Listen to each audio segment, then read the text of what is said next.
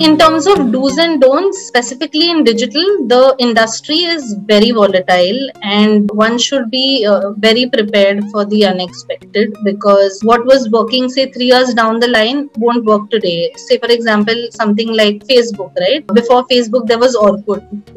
It just transformed. Nobody is even there. That platform doesn't exist. So even today, if you see, people are moving from Facebook to Instagram. So the trends in digital change, and everyone should, especially young guys, should be someone who's a quick learner, who implements new technologies quickly.